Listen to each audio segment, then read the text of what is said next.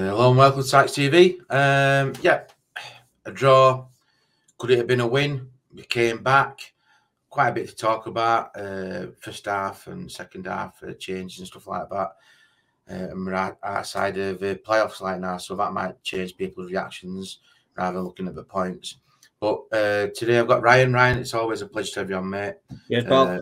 I know that you made the journey with your son to Lincoln. So, yeah, I mean, a decent following, 1,700, 1,800 Barnsley fans. So, yeah, it touching 1,900, mate. I think it was about 1,800 and something. It was getting up towards 1,900 fans when they called it over Tannoy. But, yeah.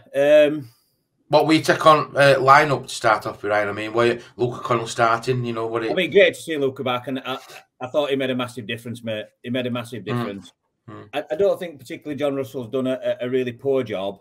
He's just not got that pace. He's not got that, you know, the way that he's so full of energy, isn't he, Luca? And he's so amount of times he went and won that ball back, which he were doing so much last season in midfield, winning ball back and trying to turn it around trying to turn it into attack. So it was really good to see Luca back. I'm not sure why I took him off at 85th minute. Really don't get that. Just let him see it through. You know, if you're going to play 85 minutes, you may as well play 90, innit? I could have stood if he took him off to 65, 70 minutes or something to save his legs, but I just didn't understand that. It didn't make any sense. But anyway. Got to start at right wing back? Yeah, again, like the whole team, his performance were game of two halves, because in first half it was shocking, and in second half he actually he scored first and created second. So you know, it's difficult to to slate him too much, really. But I think the whole team were playing poor in first half. It was definitely a game of two halves. But again, we're seeing changes to the team. We've not got a fixed 11. So. And I think we're probably going to see changes again on Tuesday, if I'm being honest, Neil. Yeah, I was going to get. We'll touch on that in a bit, but yeah, first half were woeful. What a penalty? Because when I saw it and I looked at players' reaction straight after, they should have had two penalties, because there were one where McCart tripped him, and I think ref just bottled it, mate. Because that second penalty, was probably more of a penalty than the first one was, but it was definitely a penalty. Yeah. I looked at players' reactions, and I think that gave it away. Yeah, it put a challenge by Williams. He's made a poor challenge, because lad's just got inside of him, and he's come across him, and it's a clear trip, mate. It's not like we've been hard done by this time. It was an absolute stonewall penalty with a poor challenge, and we just keep getting him away. Yeah, you've got to have better discipline at penalty area, mate, when you're making challenges. Yeah. But anyway, so we're 1-0 down after 5 minutes, and funnily enough, our Oscar went next to he goes, well, we're not winning then, are we? Yeah. He actually said we're losing, actually, but that's us losing then, because it's 2 years now, isn't it? It's 2 years since we've actually gone behind in a game and come back to win. It was November 2021. Anyway, first half were woeful. I mean, we definitely had more at possession, and I think there were arguments to say, you know, we beat a better team. We probably were, because Lincoln didn't seem to do well after 1-0. Apart from that mistake by Digivny, when he threw his foot at ball. Yeah, threw his foot at ball. And to be fair, that lad's Killip's made a good save, but he should have squared it through two of them at middle. There were two attackers at middle. It was a simple tapping for 2-0. So he's got away with one there, Digivny. But other than that, they didn't do anything else. But neither did we. We're just so ineffective at attack. Like I said the other day, mate, it looks like we've just removed the attacking element from his game at times. It was a weird first half. Yeah, I mean, we're getting to the final third, and it looks like the lads don't know what to do when they get there. Yeah, like they get there and they go, and shall I pass it? Shall I get it in? Or shall I? And it's like they don't know what they're doing, mate. I don't know where that's coming from or what's happening. Whether it's just a confidence thing or whether it's they're not sure about the tactics, don't agree with tactics. Christ knows, mate. But it weren't great in first half. You know, like I said, we're probably looking up to be 2 or 3 down, really, mate. He should have had a second penalty, and they should have scored that goal when Digivny made that error. So. Second half, though, I have to say, I've always said credit where credit's due. We played significantly better in second half.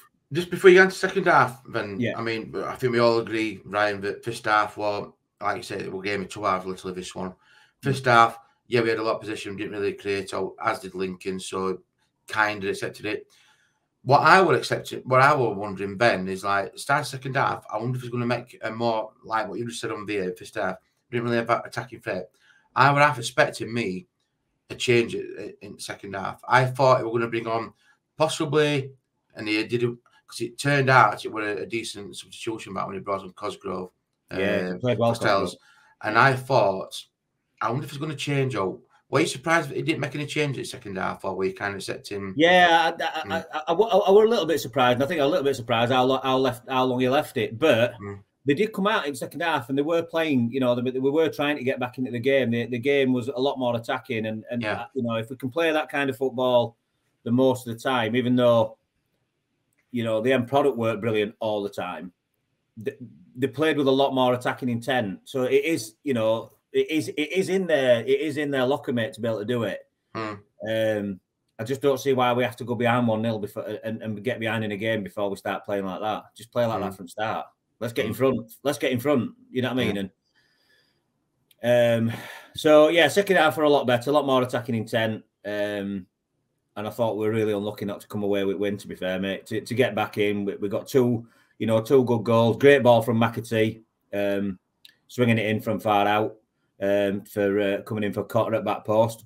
And then again, Cotter creating that chance, zigzagging into area, giving it to Kane, who lost it, but then Cosgrove, you know, put his body in front, one ball back, laid it off for Williams.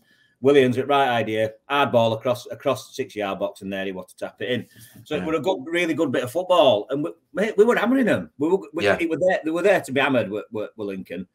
And what's really disappointing is that he changed it and went and tried to sit back on it, didn't he? This is frustrating. Again, I don't know why we're doing it. I don't know why we do it with a 1-goal lead. I can understand maybe a 2 or 3 goal lead, but when you've got a 1-goal lead and you can see they're on ropes, it's a bit like a boxer having, you know, giving somebody a proper crack, seeing them wobble, and then just standing back and not doing naught about it. that would be the most frustrating part for me, and I'm glad you. And I thought it was just me. Because I've seen a few people saying, "Oh no, we're still carrying on attacking." I'm thinking, I'm sure. Yeah, we did, but we didn't see players off, mate. Yeah. We did, and I was frustrated. I'm thinking, like I said, we were on ascendancy here. You know, 2 quick goals. To be fair, when Cosgrove came on, I thought he made a difference. And I'm thinking we could, because you always know in football, 1 more goal is always a benefit. You know, I'm thinking we just need 1 more here. Needed to kill them off, mate. All of a sudden, should have killed them off. The play changed. And it went back to like a reserved possession. If we did get a break, we got it, but it wasn't an urgency. It's not that we didn't start. It's not that they stopped attacking. They removed the best attacking players. You know, they took Connell off, and they took McAtee off. Like stifled it. And it like, what are we taking them to off for? They're probably best. They've been brilliant. What are we taking them off for? Well, I thought for me, McAtee was man at match for me. Like I thought McAtee. McAtee played really well. I thought, and Lucas probably in with a good shout for it as well. I thought his defence was shocking, mate. Some gaps at back, mate. All three of the centre backs, in one game at some point in the game took a swing at a ball and missed as put in danger. Yeah, they gave it first half, and then in second half, Williams did one when it come across area and he missed it. And unfortunately, it went out to the side. And I mean, they managed to get possession back, but they didn't do nothing with it. He took a swing at a ball, completely missed it. And then later on, McCart did the same. He did the same. Swinging at a ball, swinging a wild leg at a ball and missing it. All 3 did it at one point in the game. So, a good point for me as well. A bit of a bonus as well, Ryan. Casper Wapperton coming on. This is why I said I think there might be some changes on Tuesday, mate. So we'll get to that. It's good to see Casper back, because I think we need Williams at right wing back, mate. This will look great. And have Cotter as cover, or Cotter or O'Keefe as cover. You know, like I said, Cotter's he's had a good second half performance, but he's a bit hot and cold. His first half performance. Every time he got it, he were dancing around. He was throwing himself up the floor, trying to get free kicks that he weren't fooling anybody with. So I mean, for me, but I think Williams needs to be at right wing back, mate, and that's his position. That's where he plays, and I think he's getting a little bit of unfair clog online about being at centre back. I think he's getting a little bit of unfair clog. You know, it's not his position, and he's doing it. He's doing it for the team, and he should be playing at right wing back because that's where he is most effective. And then get Lopetegui in at centre back, and then De Givney can go to right centre back or vice versa, whichever. Then we've got three big centre backs at back then, which we really do need. We need three big lads at back. Obviously, January transfer window, mate. We need an experienced centre back. Absolutely, maybe one or two, but I think those three, McCart, De Givney, and Lopetegui, are probably the best three we've got. Right. At bunch. I'd suggest we couldn't have been injured. So before we get on to Wycombe game, then just on about, I mean, I've seen some flack for Killip on second goal, and I kind of feel sorry for Killip in one way, but I don't think he's all to blame, because when you look at the amount of defenders in the box and they went in for second goal, it was like pedestrians. It was like it was like open space. Yeah, he parried it away. Could have done better. Of course, he could have done. But to allow anybody that much space in your 6-yard area unmarked, that's I get. I'm not just blaming Killip for it. I mean, it was definitely a goal kick, mate. It should have been a goal kick, so you should never have corner. But you've got to defend corner. You've got to defend it.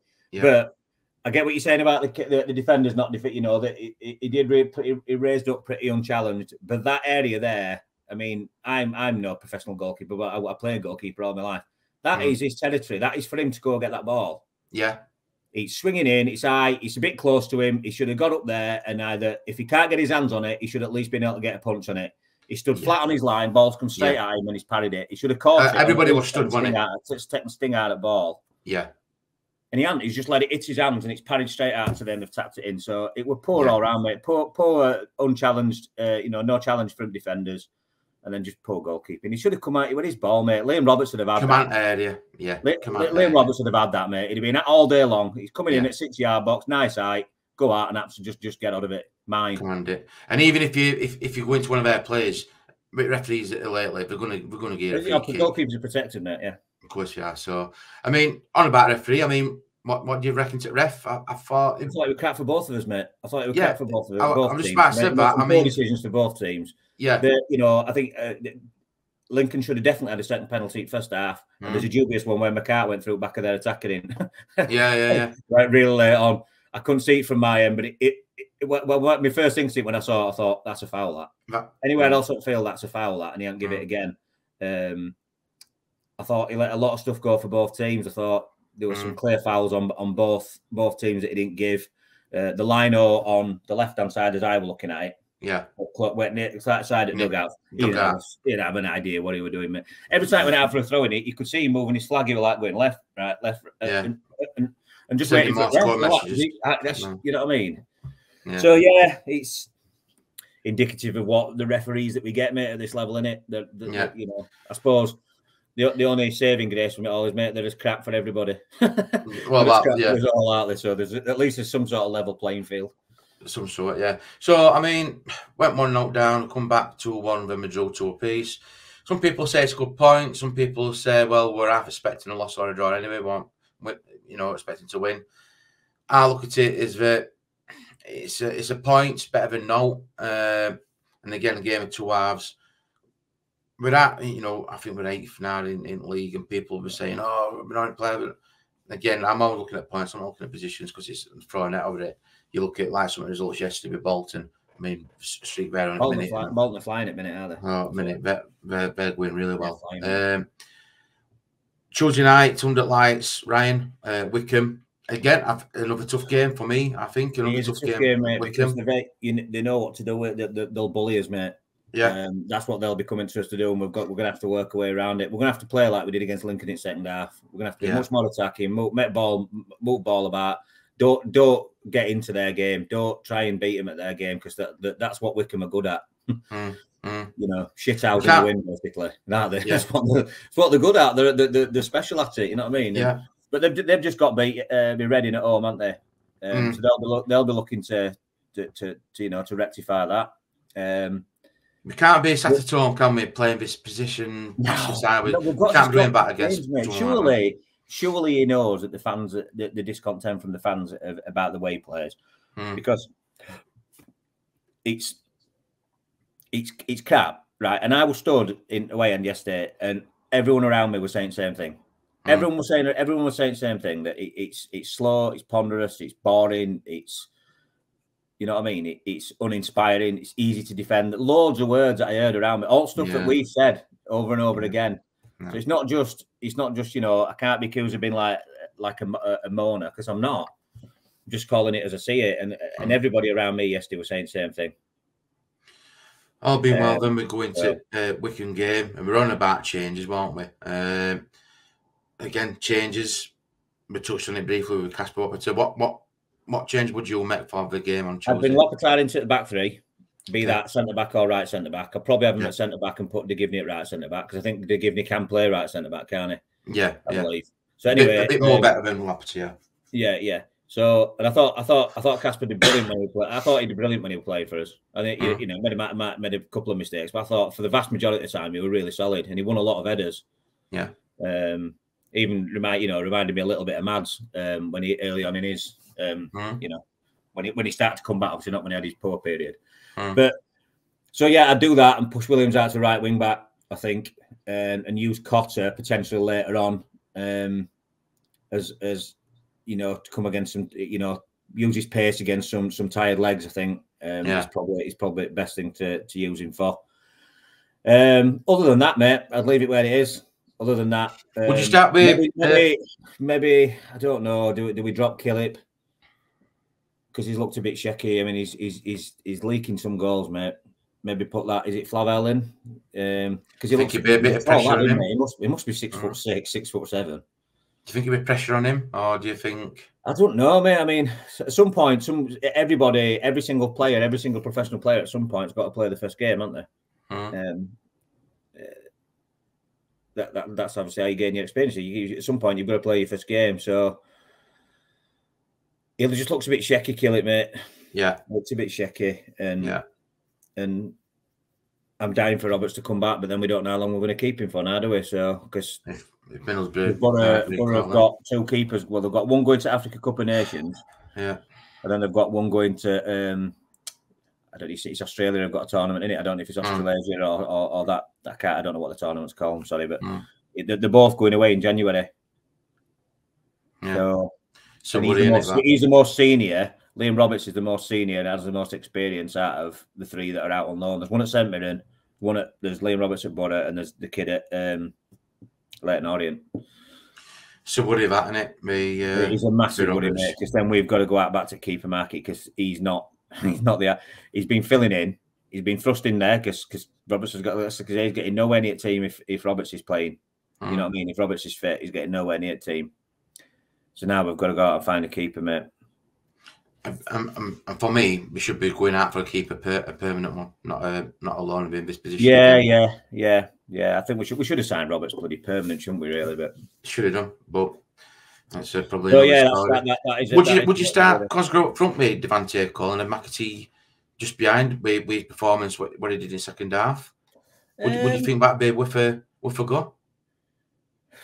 I mean, potentially, yeah. Potentially, it's not a bad shout. But then who drops out of midfield? Is it Styles who drops out, or potentially I would? I think I would. Who drops out of midfield then?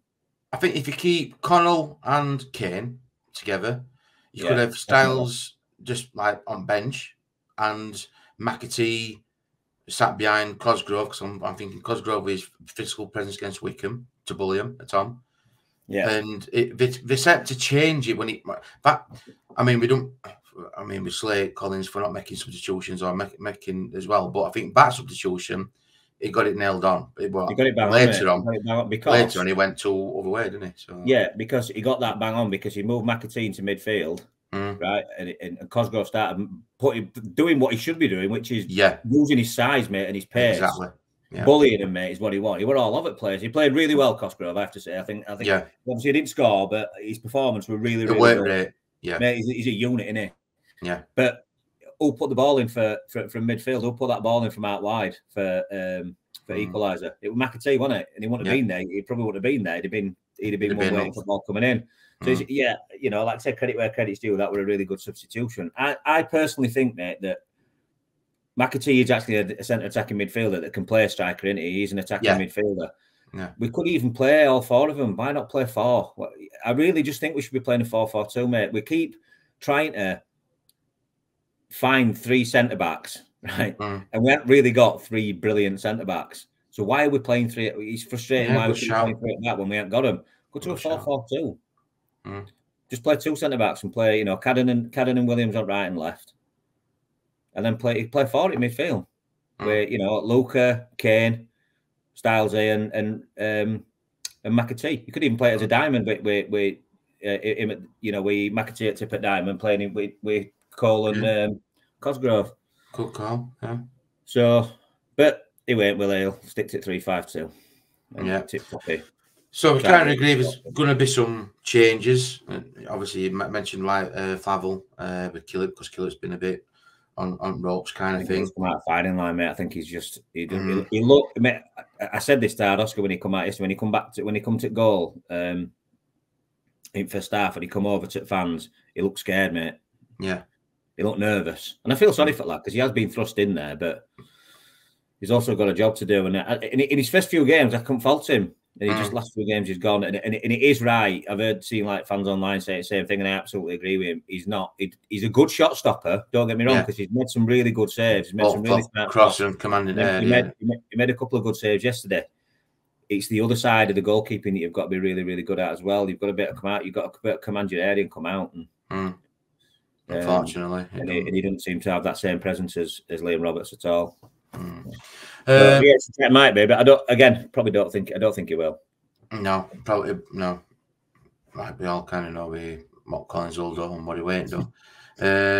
Score prediction, Ryan, for Tuesday. Oh Christ, we need a win, mate. We need a win. Yeah, not just for points in the league, but just to get back to winning ways. We need to make Oakwell a fortress again. We need to start. We need, like I said, we need to play like we played in that second half, and we'll be fine most of the time. Yeah, we've got decent players, mate. We've got decent players. We've got, we scored a lot of goals. We were iced in League One. I think Bolton might have just got creep past us. So we're either first or second highest scorers in the league. We just need to put Tykes to bed, finish games off, sort defence out, and we'll see, mate. I think it'll be a close game, but I think maybe 1 or 2-0, mate, to Barnsley. I'm going 2-1. Actually, they'll probably concede, mate. I'm going to say 2-1 Barnsley. Yeah, same here. I think you've always know with the back three, and like you said, Via with Killip, I'm assuming. I think if he puts Flavel in, it'll be a massive call for Collins. I don't think he's going to take it. No, he probably won't. I think we've always likely to concede, but I'm hoping now at home, especially for Cosgrove, because I think release that. We know he can score goals. He did it at Plymouth. Release the shackles off of Cosgrove, and what an attacking threat that would be. McAtee is on confidence. He's on form. Get Cosgrove in. He's got to be buzzing. Look what we've done to start off at bench. I'm Via buzzing. So again, I'm going 2-1. And like I said, we need to get back to winning ways at Oakwell as well. A bit of good time back. Let's get Oakwell bouncing again. I know it's going to be an hard. We need to get something going, mate, because it feels a bit off at the minute, mate. It don't feel great at the minute because of what's happened where, thought we slipped from 3rd to 8th. We don't seem to be able to kill a game off. The playing styles, the most of the time, not all the time, but most of the time is a bit it's drab in it, and it's difficult to get fans off the seats and get them excited watching that. It's not natural to do that. But all sorts of stuff that's gone on with everything else has gone in the background, mate, with AFL charges and that bloody getting kicked out of it. But we need something, don't we? Need something to get fans. Yeah. Because when your side's doing well, mate, you can forgive an awful lot more than you can when they're not. But when they're not, it's messy, even worse than it. Even worse. Sticks out a lot. Ryan, as always, been a pleasure to talk to you, mate. Rest of people, girls, ladies, boys, gentlemen, everybody what's been watching, leave your comments below. Let me know your thoughts on the game. Let me know thoughts about score predictions coming up for Wycombe game. About the style of play, Killip, Cosgrove, have spice, substitution, anything. Please like, subscribe, and share as you always do. Oh, you have a good rest of your weekend. It wasn't to win, but it wasn't to loss, so it would a draw. A point's better than not, to suppose, away from home, so we can get back to winning ways. Oh, well, with 3 points at home.